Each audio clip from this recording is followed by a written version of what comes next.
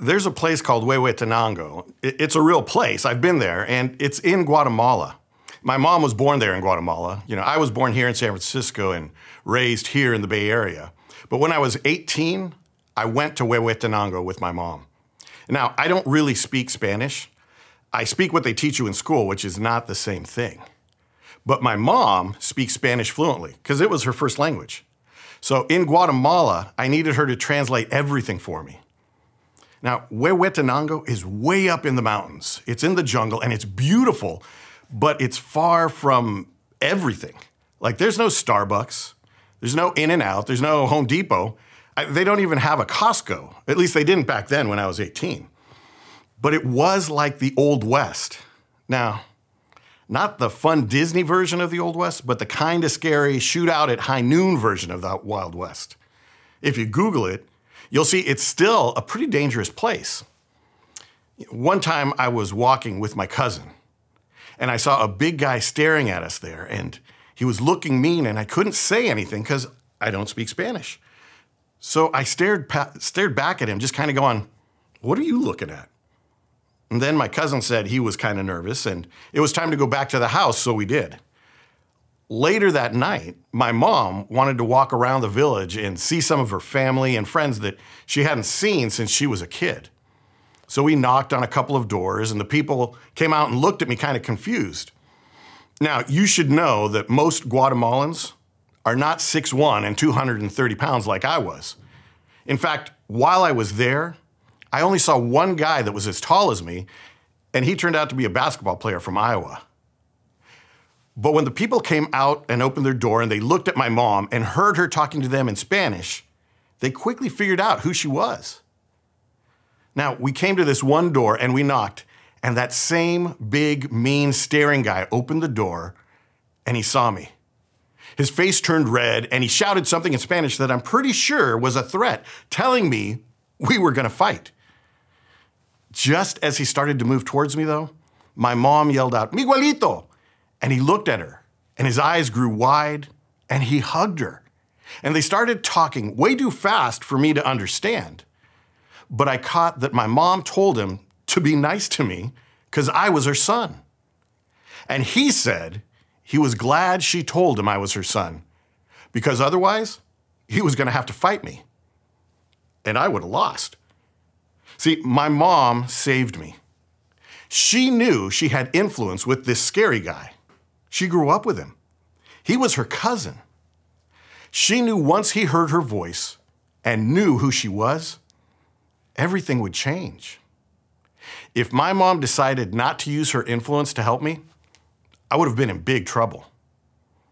Now, sometimes we don't know what to do with our power or influence or advantages, but they're useful tools. If we don't use them, or we use them incorrectly, we just miss out. So we need to look at what God says about power. And let's start way back in Genesis chapter 2. God says to eat from any tree in the garden except for the tree of knowledge of good and evil. And then in Genesis 3, Adam and Eve are hanging out and the serpent shows up and convinces them to eat the fruit from the one tree they were told not to eat from. The only tree God said don't eat from, they eat from. See, the serpent used his power and influence to mislead and control Adam and Eve, to get them to do what he wanted them to do. Then, after they eat the fruit, they see that they're naked. So they sew some leaves together to cover up. And then they hear God walking in the garden, and what do? They freak out. They hide because they're scared for the first time. And then they use whatever influence or persuasion they have to blame others. Adam says, "The woman that you put here with me did it." He blames Eve and God. Eve says, "The serpent tricked me. I'm a victim. It's someone else's fault, not mine." Adam and Eve use their power and influence to blame someone else. You can call it influence or advantage or resources, but we already see here in the Garden of Eden that there are different ways to use power. We can use it for ourselves like the serpent and use it to get what we want, manipulating, and controlling others, like Adam and Eve throwing others under the bus to save ourselves. Or we can use it to benefit others like God did. Now, we're only 3 chapters into the Bible, and we already see how differently God uses power. He takes a formless void that people couldn't even survive in, and God makes paradise, a garden where the people he made, who are his image bearers, can thrive and grow and be happy, and where we had freedom. And that's an important example God gives us of how to use our power. Now, there's a pattern in Genesis that shows us what God is, and then how Satan or the serpent is the opposite. God is the creator. Satan is the destroyer. God is the protector. Satan is our adversary. God uses his power to do good for others. Satan uses his power selfishly to control, deceive, and manipulate. Most of the creation stories we see in other religions in this area were stories of gods fighting, struggling for power over each other. There's one creation story that's really interesting because it basically says 2 gods fought because they both wanted to be in control. And one god killed the other, and now we live on the corpse of that dead god. It's a sweet story, huh? But that shows us what motivates the world's use of power. Getting our way, getting someone to do what we want them to, control. But that is not true of God. He uses power to bless and benefit others. From the very beginning, God creates out of love for us, to do good for us. Other creation stories tell us everything was created out of war or violence or battle. But we know that God created everything in peace and out of love for our benefit. It's so different. It's hard for us to understand, honestly. We think, what use is power, influence, and resources if it doesn't get me what I want? And we all have advantages and resources that others don't have. I know it's become popular to deny that we have advantages because it can make us look or feel like we're immoral or elitists. But I cannot deny that I have an advantage over my cousins who were born in other places, like Huehuetenango. I have that advantage because my mom came here and worked hard to give me an easier life and a great education. That education is just one advantage I have. But having a resource or power or influence isn't really the important thing. What's important is what I do with it. Do I use it for myself or for others? Being a man, I have certain advantages. In certain circles, being a boss, I have some influence that others don't. That's not the important thing, though. The important thing, and when I say important, I mean important to Jesus. The important thing to Jesus is what I do with any and all resources, advantages, or power that I have. Yeah, I had a friend in Belize, and he was from Guatemala, and he fled there because of some dangerous persecution, along with a lot of other families. And they built huts and shacks on a wide part of the road in the jungle in Belize, and they settled there. Now, he had a little market that sold fruit and vegetables and stuff. And I remember his village wasn't connected to the electrical grid, so they didn't have electricity for a long time. Eventually they did, but it was a really slow process. And he was the first market to have electricity anywhere nearby, which may not sound like a big deal, but it really was. His market was the only place to get a cold soda or cold water or anything that needed refrigeration. At night, it was the only place that had lights in the darkness. Also, he found an old VCR somewhere and had a box of old movies from the 80s. And there weren't theaters anywhere, and no one had a TV, so this was the only place to watch a show or see a movie. And he would show a movie every single night, and it felt like half the village would show up and get something to eat, maybe a candy bar or a Coke, and they'd all watch the movie.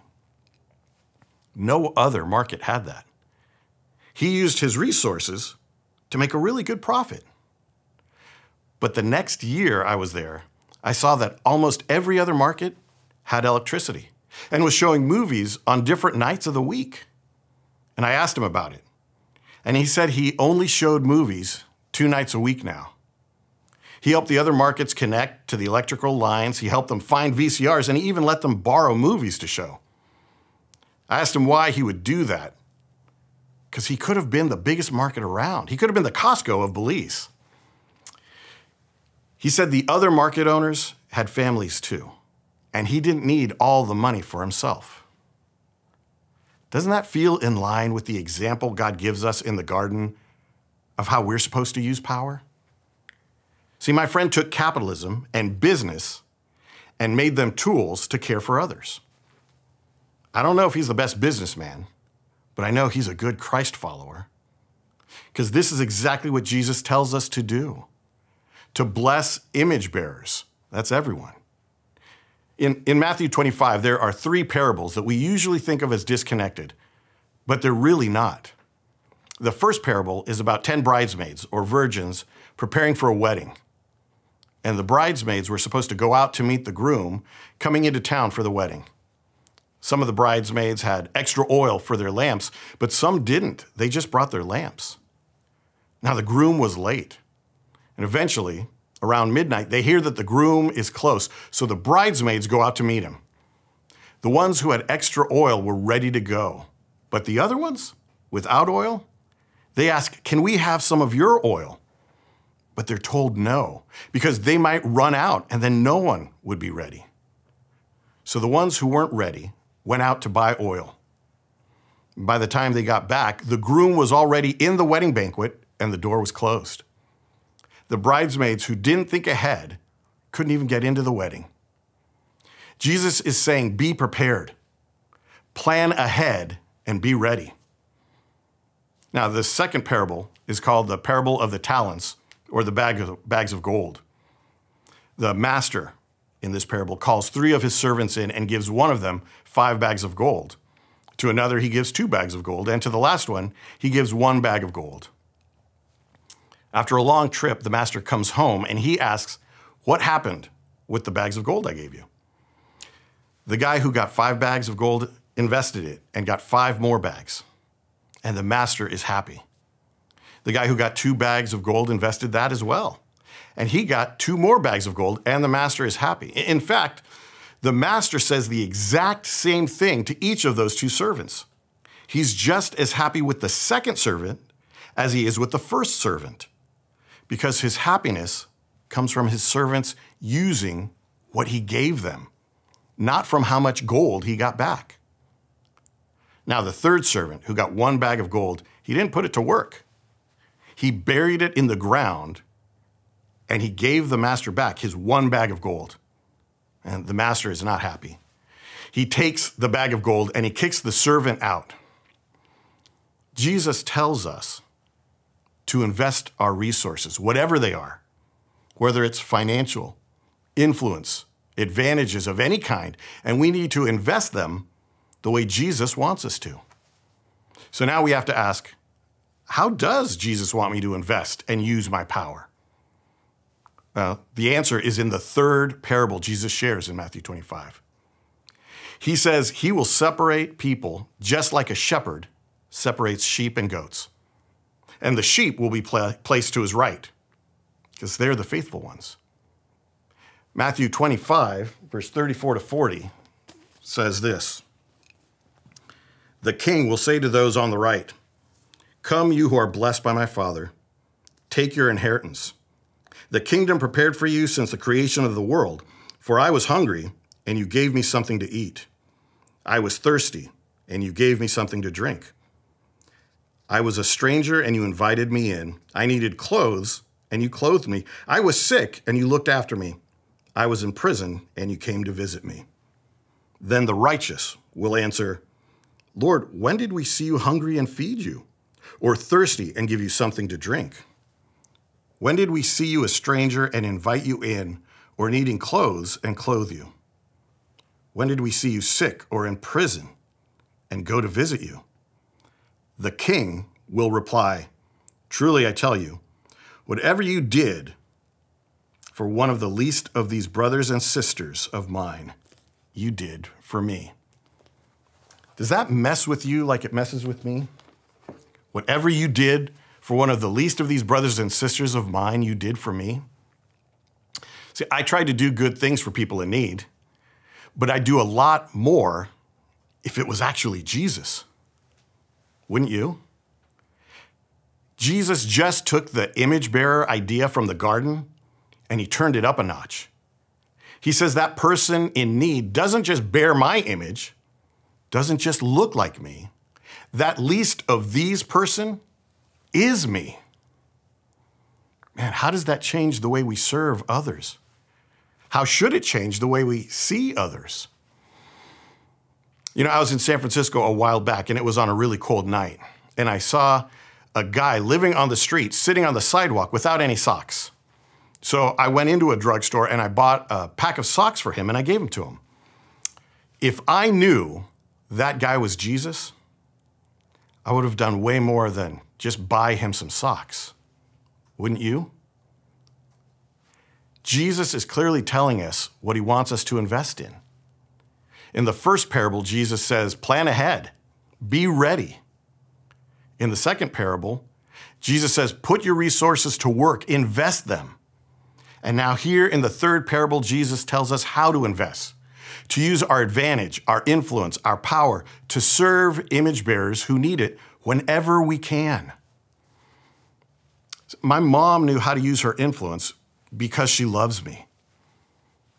My friend in Belize knew how to use his advantage and resources because he loved his neighbors.